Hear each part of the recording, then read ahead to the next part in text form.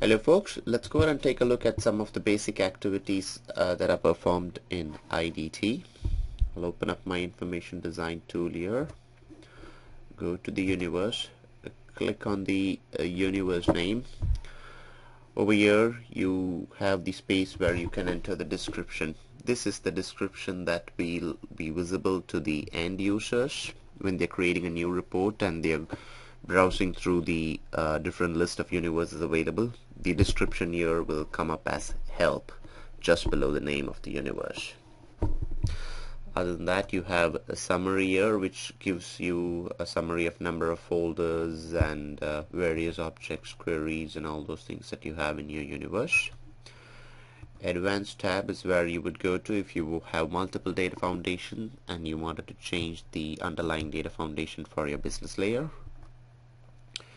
In parameters, you could add, there are the default parameters available, and then you could add a few that you like. I'll give you one as an example here. Is, let's say you always wanted to end your SQL with a particular clause. Let's say in case of DB2, if you wanted to end it with your, you could add that here and click on OK. I'm not going to do this because it's MS Access database that I have here. Query options. Here is where you would limit the size of your query and the time and so on. Comments. Here is where you could enter comments from a developer standpoint.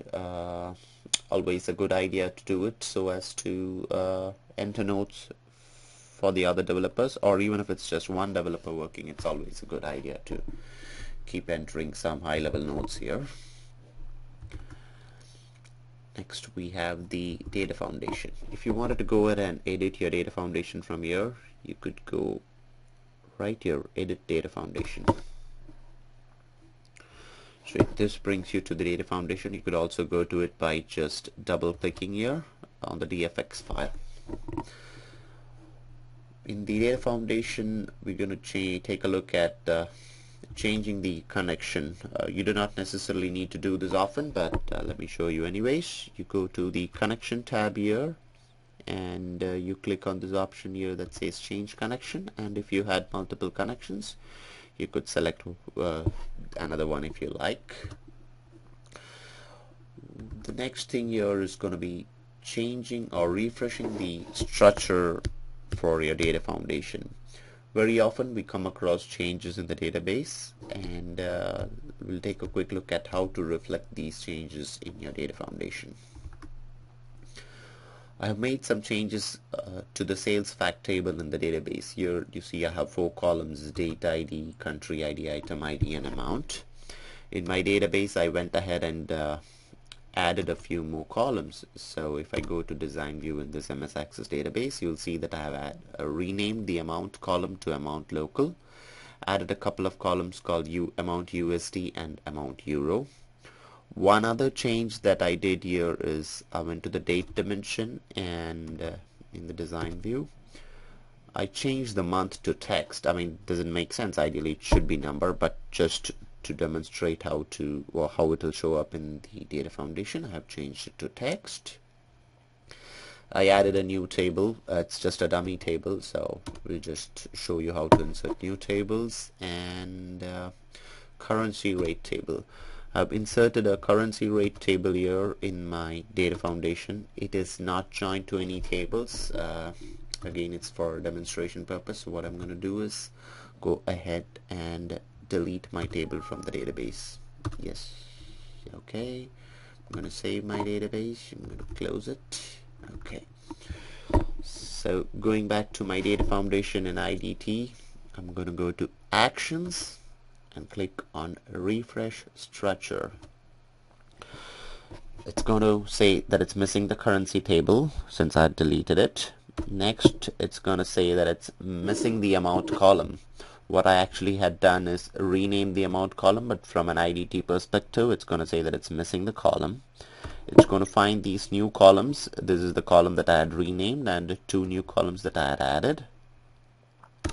and here's the change on the date dim. It's saying that the current data type is integer and the new one's going to be varchar, which is fine. I'm going to say next, and I'm going to click on finish.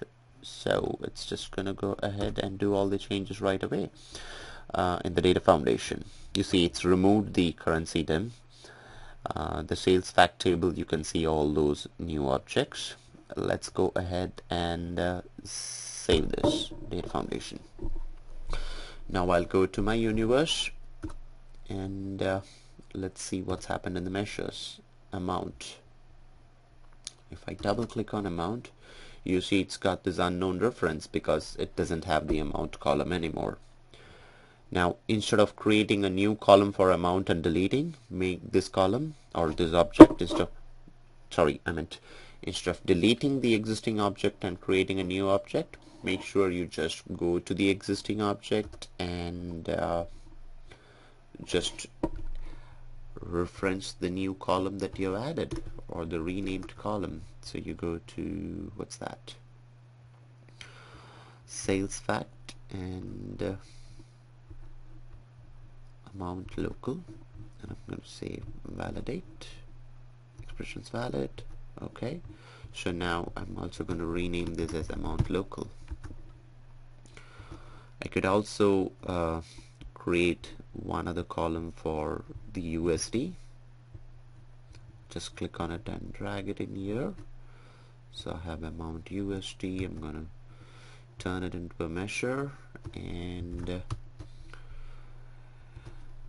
just put in sum here. Okay, for euro, I'm just going to copy this. So Control C and Control V. Going here and renaming this, and this column also I'm just going to rename. If I go to SQL Assistant and validate, it'll work fine. Say OK. So there, now I have all my new objects. And as mentioned previously, why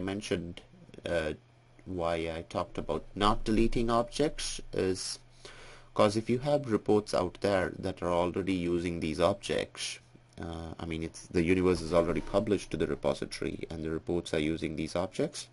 If you delete an object and recreate again, there are chances that your report will mess up. So if your universe is always, if your universe is published, always remember not to delete objects. Do not also ideally use cut and paste. If you want to move around objects between folders, you just want to click on the object and then drag it over. Try not to use cut and paste. So yeah, that's about refreshing the structure of your data foundation once changes in the database have been made. What's next here? Move objects here. Move objects and copy paste objects. I mentioned that. Try to drag them around instead of using cut and paste. Change the view of tables. In the data foundation, you could change the way your tables are displayed. You see how in this particular table, for example, I'm displaying all the columns. I could change this to display only, let's say, the joins, or I could, this will display only the columns on which there is a join, or I could change it to say display a collapsed view, which will just show me the header. I could do this to all the tables, and this is how it will show up. Display collapsed. Me personally, at a minimum, I like to keep at least the joins or even the entire table, but that is the expanded view, unless the table is too big. Okay, that's that about the display mode. What else? Table or column values. You could see the values in a table if you wanted by just right clicking on a table. Like, you select the table, right click on it and say show table values, and it will right away show you all the values that are there in the table. You could do a quick filter by typing whatever you wanted, China for example, or let's say if I just type E, it's going to show me all the rows where there is an E across any of the columns. Okay, and that's the filter. And what else? Zoom in, zoom out. That's this very this visual functionality here where you could go down here and zoom in or zoom out your structure if you wanted to. Let's say if you have too many tables and if you wanted to see the entire structure, you would just make it appear smaller, or if you had very few tables and you wanted to see the entire, all the table names properly and all that, you could make it appear bigger. Again, this is just a visualization perspective for the developer. Next, we have families. So do you see how my dimension table or my fact table here is white and the dimension tables here are blue? This doesn't happen by default. This happened because of what is up here called families. I introduced families here. Let me delete one and then I'll show you how to create it again. Let me actually go to the next step and then I'll come back to families. The next step is about derived tables, more like a database view. Right click on the data foundation, say insert derived table, and you would do, let's say, country. Let's do one on the country then, for let's say EMEA countries only. Select star from country then, where region name equal to EMEA, and let's validate this. This looks good. So what I'm going to do is click on OK. So now I have this country then, and if I show the table values, I'm going to see only the EMEA countries. Going back to the families, let's go ahead and now create a new family for aliases or for derived tables. So let's go in here, click on edit families, and I'm going to add a new one. I'm going to call it derived tables, and let's say we want the table color to be lavender. Just click on OK. Select the country or tables or derived tables that you want the new family to be applied to, and go to this drop down and say derived tables. So now that gives it a color. Again, visual factor, nothing that really changes from a developer standpoint. Create queries. In the universe, going back to the universe, like how you create a report, if you wanted, you could create a quick query here. You could say insert query, and let's say region name and amount USD, or let's just say amount local, and click on OK, execute, and you could do a quick take a quick look at the query or the values that the query generates, and yeah, you will have this graph which will tell you how many distinct values are there for each of the objects in your query. That was a quick look at some of the very basic functionalities of Data Foundation, or sorry, for IDT, targeted towards someone who's new to the tool or new to business objects. Hope that was helpful, and thank you very much for watching.